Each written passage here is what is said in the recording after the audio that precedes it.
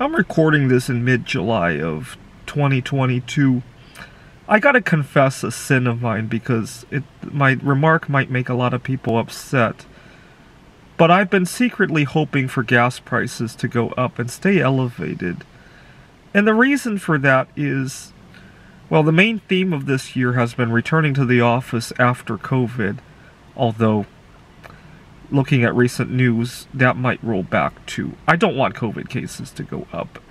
As much as I love to work remotely, COVID obviously has a lot of people suffering. And also, at a personal level, even though I get to work remotely, there are a lot of things that I'd love to be doing that I can't do during a COVID emergency, right? But high gas prices I can live with. So right now I live out of my car, but I kind of have a good parking spot where I don't have to move my car very frequently, and I've kind of hunkered down during this entire gas price disaster, fiasco, if you will. And I think high gas prices will bring people together. Now why? A lot of people will have to resort to taking public transportation, assuming that our COVID situation will allow for that, right? And we'll see each other a lot more than just at work, right? Unfortunately, the only time that a lot of people interact with others these days is at work, and it's very brutal.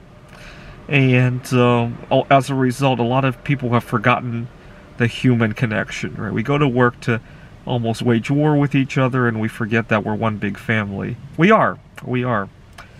So, I've been kind of hoping for gas prices to go up. It might be more appropriate to work remotely at that point, and we'll actually get to know our local environment a whole lot more.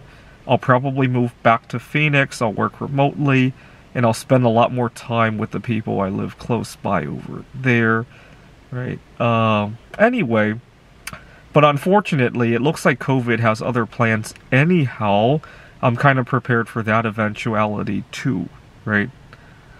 The other thing that could happen is a major stagflation, but I think that brought a lot of people together back in the 1970s as well.